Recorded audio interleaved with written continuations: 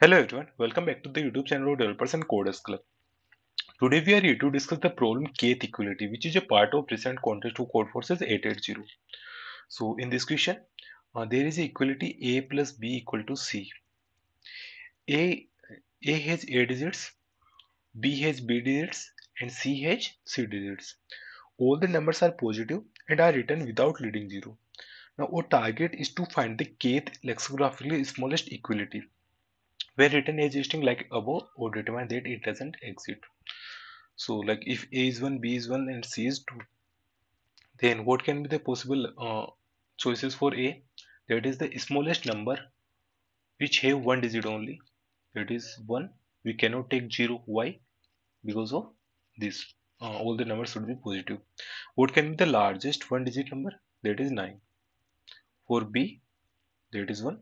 So what can be the smallest one digit number? 1. What can be the largest one digit number? That is 9. For C, what can be the smallest two digit number? That is 10. And largest two digit, that is 99.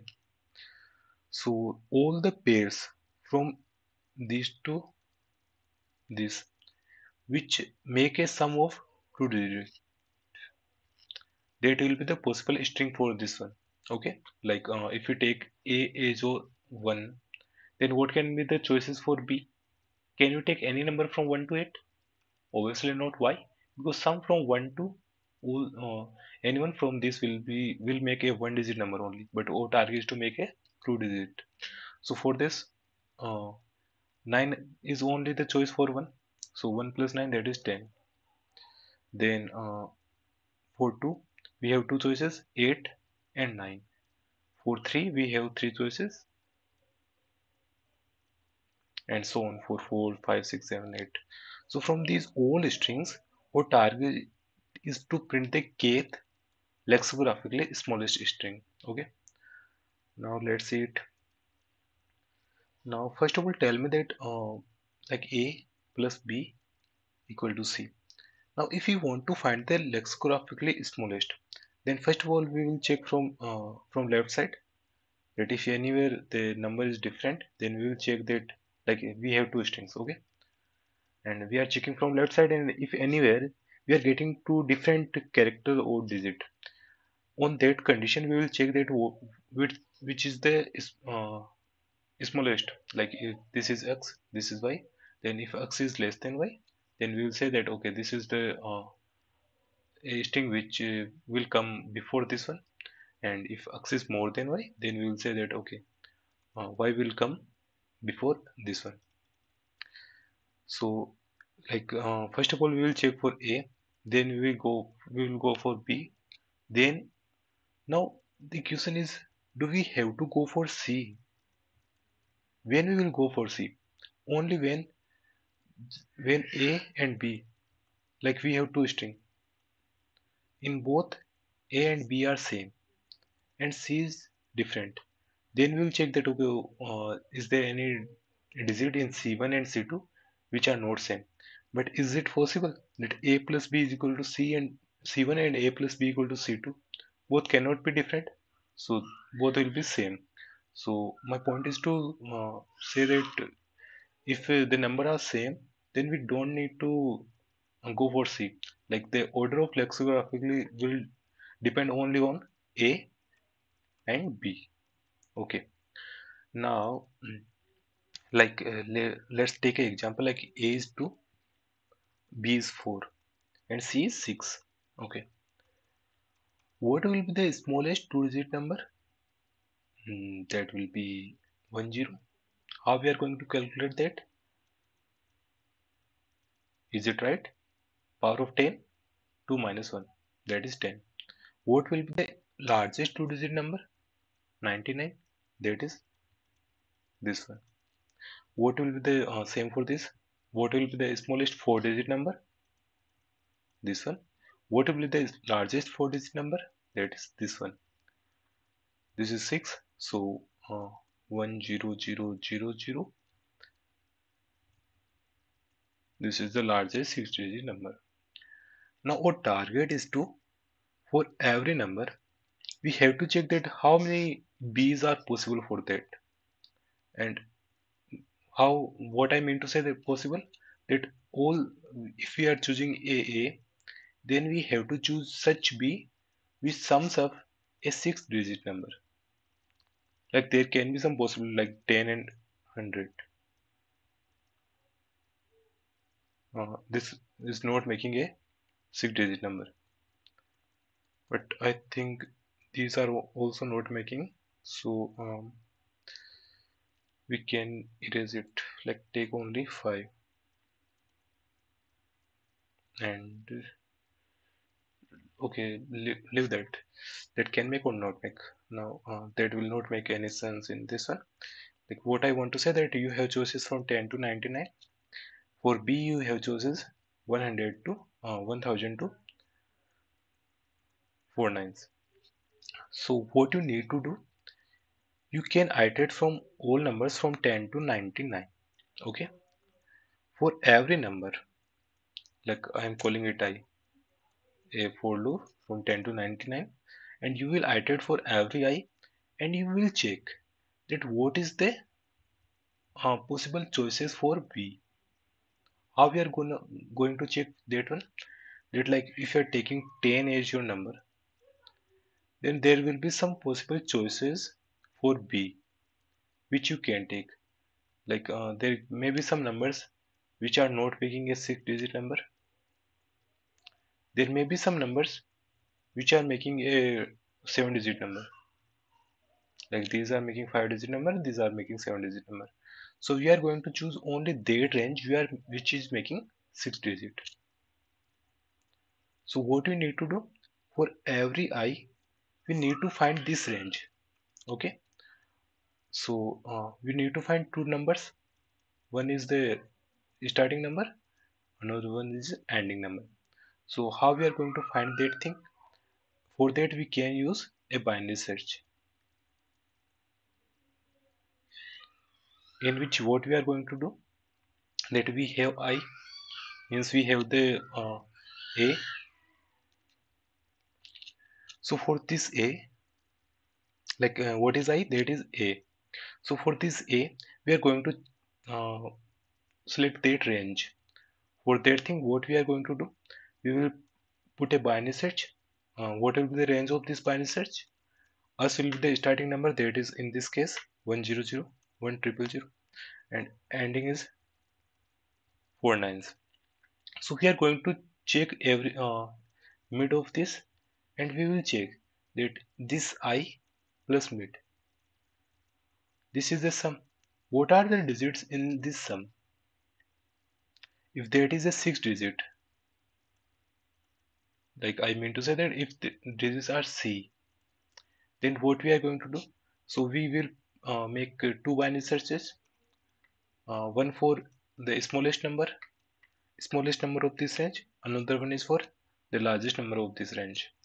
So in this case, if the sum is equal to six digit number, then we will put that over possible choice for answer. Possible smallest number of that range can be mid or can be before mid, because we are going to choose the okay, can be before mid because we are going to choose the smallest number. And if I plus mid the digit, like let's call that lambda. If lambda is equal to C, then we are going to do this one. If lambda is more than C, what it means?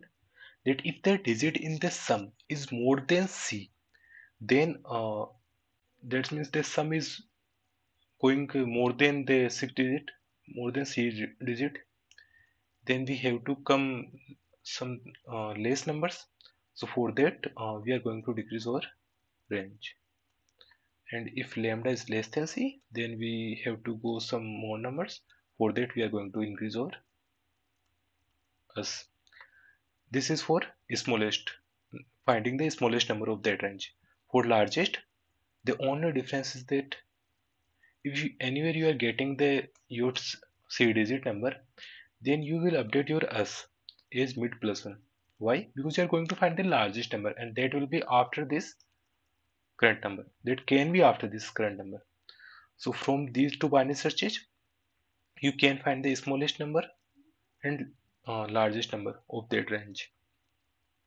So what we have now, that for a particular I, that is A, we have a range from S to L, and we can select any number from this A's or B, and that will sum of that will make a C digit number. Okay.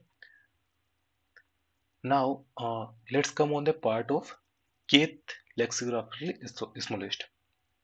Now there can be two conditions. Either either the kth smallest string comes in this range, or that comes after this range. That cannot come before this range. Why? Because we are iterating from starting, and we have checked for that one.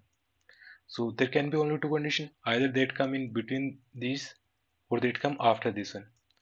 So if that is coming in between these numbers, then what we will do, like if just think that value of k is 3, then we are going to print the, this is first, this is second, this is third. We are going to print this string a and this b. So in this case, we will say that okay, we have find our answer of a, that will be current I, answer of b, that will be smallest number plus k minus 1. Is it right? Plus k minus 1. This is first, this is second, this is third. So plus k minus 1, plus 3 minus 1 plus 2. Okay. And our ans of c, that will be this ans of a plus ans of b. What if k comes after this range? That means the k is more than the size of this one, that is l minus s plus 1. In that case, we will say that okay, we have checked for this range. Now reduce your k with l minus l s plus 1 and check now the kth number, kth smallest string after this one. So we'll update this as this one, and we will go for the next I. So let's see the code.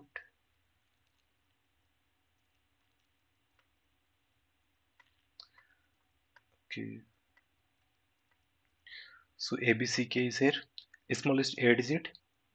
How we are going to calculate? That is 10 power of 10 a minus 1. B digit same, largest power of 10 a minus 1. So this is how I am going to calculate the smallest a, smallest b, largest a, largest b, smallest c, and largest c. Now our final answer will be nc, nb, nc. Then I am starting my loop from smallest a to largest a. Then I am going to put two binary searches. First one for smallest b digit for this particular I, and in this one, what we are going to do, that I plus mid. What is I? That is A. What is mid? That is a possible choice for B. If that sums up a number which have digit, which is smallest c digit, more than smallest c digit, and less than largest c digit, that means that comes in our range of c. If that is, then we will say that okay, okay, this can be our possible choice for B, and a choice can be before this one also, because we are going to calculate the smallest b. If digit in this one, that means the sum of this is less than smallest c, then we have to go for the larger numbers.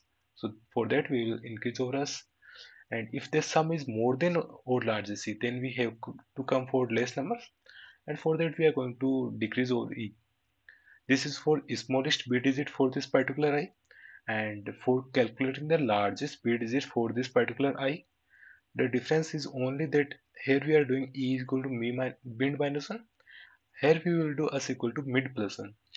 That is for calculate the largest number for this I. Now if both are not minus 1, that means we have got some numbers. There may be there is some range for this particular I of b. Then we will do the total. What is the total number in this range? That is largest b minus smallest b plus 1. Okay. Now if that is more than equal to k, that means the k comes in this range. In that case, we will update our ans I will be this particular I, ans b will be smallest b digit plus k minus 1, and c will be the sum of both, and we will break because we have got our answer. Else we will decrease our k with total number in this range.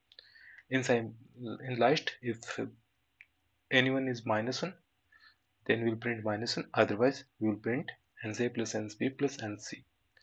So you will get the code in the description, you can check from that. I hope you all got it.